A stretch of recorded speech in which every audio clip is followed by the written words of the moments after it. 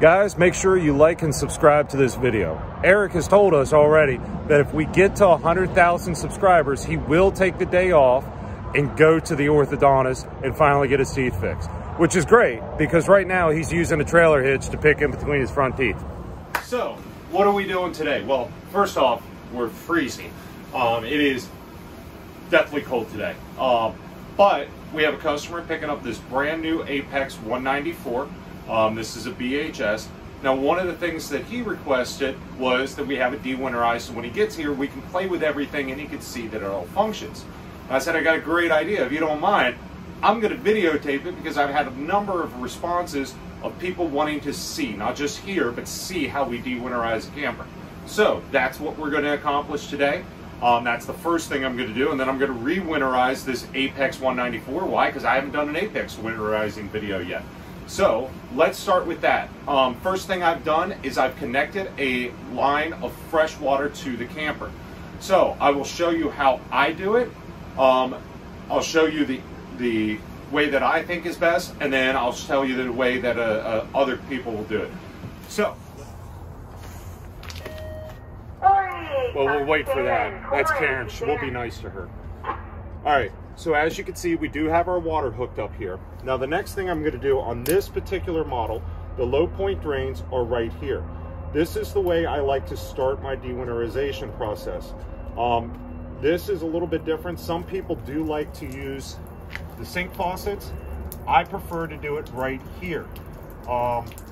Because it's just draining all the water out a little bit quicker. I get an initial run of that antifreeze out of here. So that helps with my process later. It saves me a little bit of time inside, and it doesn't fill up my holding tanks as much because not everybody has the ability to dump 15 feet from where they're winterizing. So I like to try to get this stuff started first. There should be 2 low point drains, one for hot, one for cold. Sorry, I keep looking away from the camera, guys. I hope the audio comes out all right. I'm trying to keep my hands as dry as possible today. It is frigid. All right, I'm gonna get this drained and then I'll show you the next step. And this Apex 194 is really nice because our next step is right here. We're gonna go to this outside shower. We're gonna try to get as much of this antifreeze out as possible. Again, here, we're trying to clear this line. So I do one valve at a time so I know we're good. So I still got a little residue there. We're gonna keep on flowing that. That's looking nice and clean on the ground.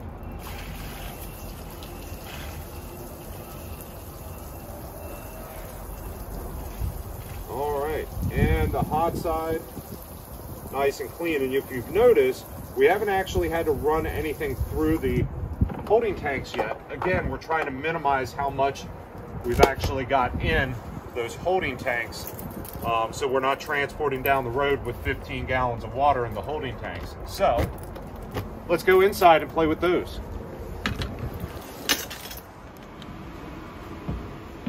So this is our next step. Again, we have a valve that we can either be on hot or cold. I want to make sure it's one way.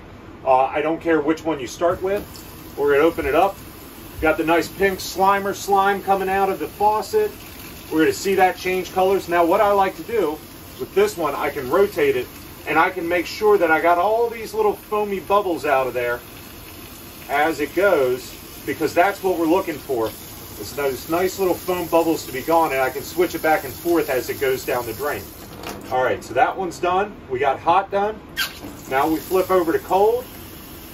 Back to pink slime or slime. That's all right. That's what we want to see because we're clearing each side of the line. All right, that one's looking like it's almost done. The second one shouldn't take as long, but sometimes it does. So that's done. Now we're going to move to, well, I got to be in camera. Now we're going to move to the bathroom. We're going to do everything in there. All right, so I'm hoping this comes out all right. I can pretty much only use the forward-facing camera on this setup. But what we're going to do in the bathroom is the same thing.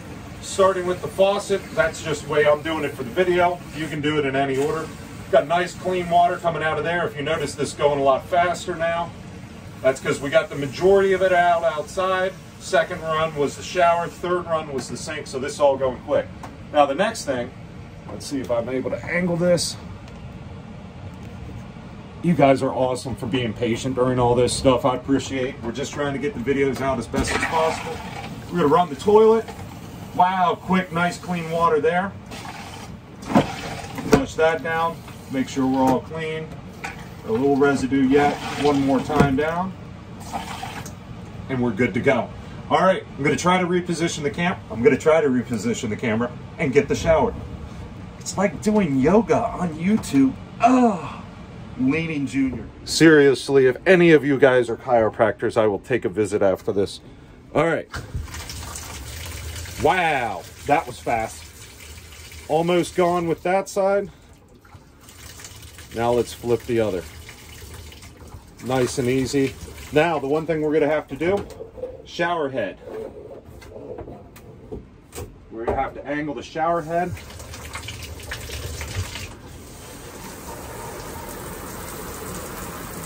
Boom.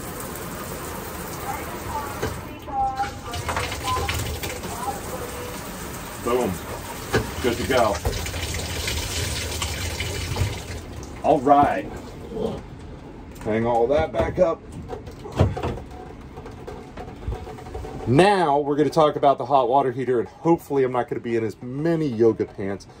Man, I don't know about all this. I got to get a camera guy quickly. So we got our hot water heater here. We're going to put this plug on it. Okay, we're going to start it by hand. Now this is a 1 1/16 socket. We're going to start it by hand. This is our low point drain. Now some of you guys are going to have a different hot water heater that's going to have an anoid rod, and that's fine. You're still going to want to insert that because we're going to be filling our hot water heater at this point. So that is going to be our next step. And you don't want to over tighten this thing, but you want to make sure it's snug. Now what I'm going to do is I'm going to leave the tools out here, so when I go inside and I turn the valves on to start filling this hot water heater, I make sure that I got a good connection there and it's not leaking. Now the question I often get whenever we talk about winterize and de-winterize and any of those processes is, how do I find my hot water heater, the plugs on the back side of it? So what we're going to do is we're going to come outside. I got my hot water heater right here. Well, what else is near here? That's what I got to figure out. Okay, well, the outside kitchen's here, so I know the bunks are directly over top of that. Plus, I got a little window off to the side. So my hot water heater being right there, I need to go somewhere around those bunk areas. There's got to be a panel for me to get to. So let's go inside and find that. So, hey, Eric. So I found a panel. Here's my bunks, just like I was looking for. It's got a couple exposed screws on the front. None of the other panels around this area have them. It's it's behind the window. Yeah, I think this might be the panel we're looking for. Let's grab a number 2 square tip. Let's grab a screw gun. Let's get this apart and find out. All right, so this is the back side of our hot water heater. Now, one thing to talk about the last step. If you have an anoid rod, yeah, see, look, the finger's on there, and it comes in clear, and then the rest doesn't. Okay, all joking aside. All right, if you have an anoid rod, it is going to be a different size socket on there. Usually that's 15/16, but obviously check before you start buying tools that you don't need. So on the back side of the hot water heater, got a couple of things going on here. First off, we've got this funky hose going on here. This is to the water pump, okay? We don't need that right now. What we need is this guy. On the back side of the hot water heater, there's 2 valves. What that's allowing me to do is lets the cold water into the hot water heater, then lets the hot water go and fill the line. So once this tank gets full, then we're going to have this line pressurized. Now, remember I said we got to go check outside and see if we got to go check outside and see if this thing is leaking. And then we'll come back in here, make sure we got water flowing to all the faucets. So, there's no dripping going on our drain for our hot water heater plug right there. That is snug. I can't loosen it by hand, which is good. Now on all the hot water heaters, there's going to be this brass valve here with a little connection. Once you get it full, it's going to go ahead and leak out water, and that's how we know all the water has filled that hot water heater. Now, the one thing to talk about is, normally when you're filling this, if you hit that before it's full, you'll hear a little rush of air. That's perfectly fine. Just wait till you get a little bit of water, just like that, and you're good to go. Let's go ahead and button this guy up. Boom. Let's go inside and talk about the rest. Coachman! All right, so I said we weren't going to talk about these valves right now. Again, this is my water pump coming down to here. Now, depending on the floor plan, it may be laid out slightly different. This one's kind of cool because it's all in one location. So let's talk about what a ball valve is, okay? This is a ball valve. Give you a quick little plumbing piece here. See the direction of the valve or the handle? That's the direction the valve is inside of here. So this is allowing flow through this area. That's because this unit was just winterized. And if you notice over here, it's pointed the opposite way. So it's preventing flow. What that's doing is stopping it from pulling from the fresh water tank and allowing it to draw from the quick winterization hose. So what we do is we're going to reverse that now, because we may go dry camping and we may need that piece.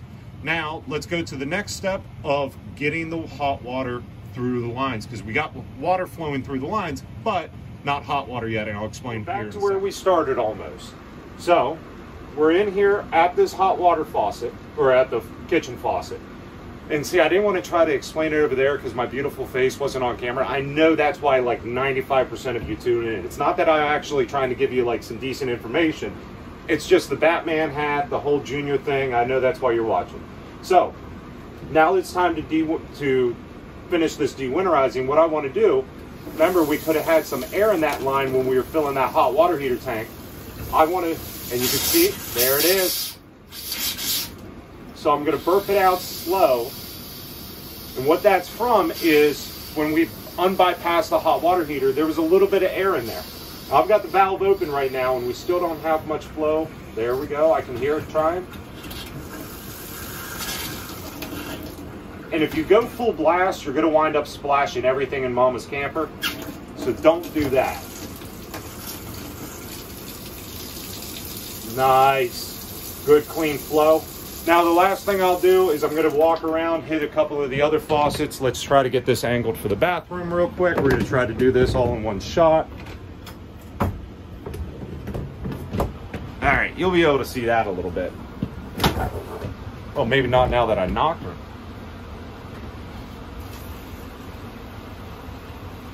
No air in there, so we're good to go. All right, so we'll recap here in a second. So what did we learn today? Well, we learned how to de-winterize. Okay, so let's go over those steps real quick. Just sum it all up. Connect city water to your camper.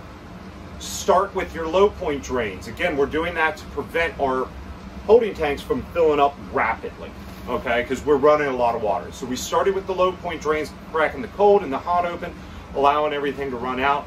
Then with the outdoor shower, again, we're getting the majority of that antifreeze out using, you know, the ground as our capture point. Then we came inside, did the kitchen faucet, did the bathroom sink, the toilet, and the shower. Now it doesn't really matter what, you know, how you do it in that process, just as long as they're all get done. If you have an outside kitchen, make sure you do that as well. Once we were sure that we had all the antifreeze out of the system, then we unbypassed the hot water heater. The reason for that is I don't want any of that antifreeze getting on the inside of that holding tank. That's why I don't recommend winterizing using the freshwater holding tank. That's why I always like having that hot water heater bypassed before I introduce antifreeze into the system, trying to prevent any antifreeze from getting inside that holding tank. So we unbypassed that. Once we were sure we had the cap on the outside of the hot water heater, unbypassed it, and then allowed everything to fill. Went outside, checked our connections, made sure that we had a good solid connection on that low point drain on that hot water heater, and then made sure that we had water flowing out of the pressure relief valve, indicating the tank was full. Then we came back inside and we went ahead and burped the remaining air that would have been in the lines created when we unbypassed the hot water heater. Did that on a couple of faucets. The kitchen, we got the majority of it out, and then the bathroom, we finished everything up on. It was good to go. So now we're de-winterized. All we got to do is put our panel back on and go camping. So the next question I know is going to be, great, how do I winterize? We're going to put a separate video up from that.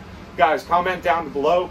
I'm going to start trying to link some of the stuff that I've been using. A lot of our customers are asking, hey, where do I get this? Where do I get that? So I'm going to try to start linking some stuff on Amazon.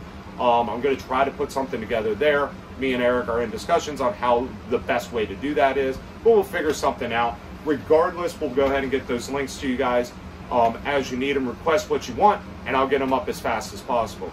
Thank you so much for commenting. Make sure you like the video. Make sure you subscribe. Do all that stuff. Help us out. Don't forget, 100,000. That's our goal. 100,000 viewers subscribe to our channel. So we got to get some more content out.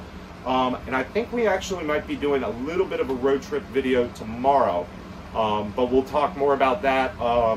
And there might be a juniors vlog coming up. Let me know if that would be something that would be interesting to you guys. Have a great day.